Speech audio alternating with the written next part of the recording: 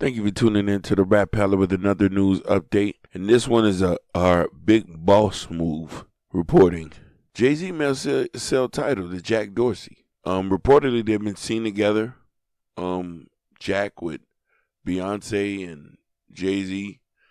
And Jack Dorsey is highly interested in purchasing Tidal to add to his catalog of businesses.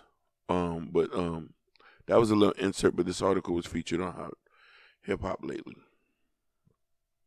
Jay-Z bought Tidal in 2015 for $56 million. While its combination of higher streaming quality and higher payouts to artists hasn't been much a hit with the public, it may still be making Hove money.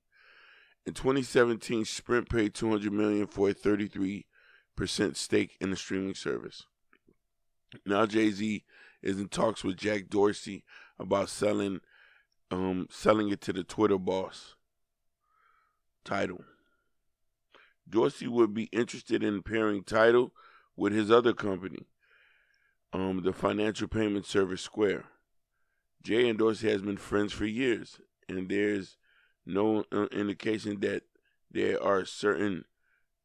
have a deal to reach, or they have reached a deal. Nor do we have any idea on how much Dorsey is willing to pay Hove for Tidal.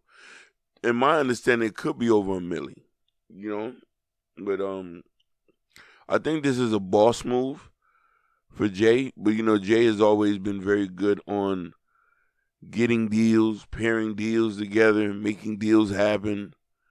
From my perception, But it's just great to see this in a way. Somebody come from an impoverished neighborhood to make business deals like that.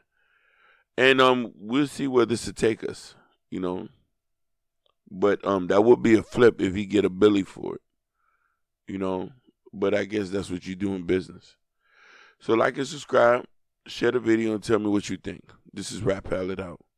And we back on our grind, that 1,000 follower grind. Do me a favor, like and subscribe. Bang the like button, bang the share button. Get it to the people so we can start taking over new hip-hop media.